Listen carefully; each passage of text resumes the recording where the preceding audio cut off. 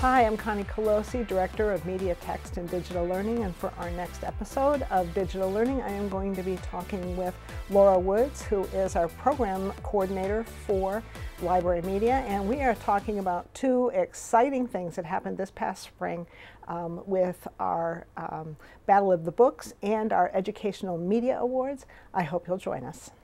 We were all nervous about some aspect of it, but we were like, oh, you know, we got this, you know, we all kind of figured like, oh, we'll probably come in like second. So when we actually won, we were like, heck, okay, that's pretty cool. Like, we actually did that. We can do this. So I felt the master of my own fate. Yes, I do. Last May when I got behind the wheel of Dad's truck. So he's feeling at peace after a long time of not having that, similar to how whiskey had made him feel in the past.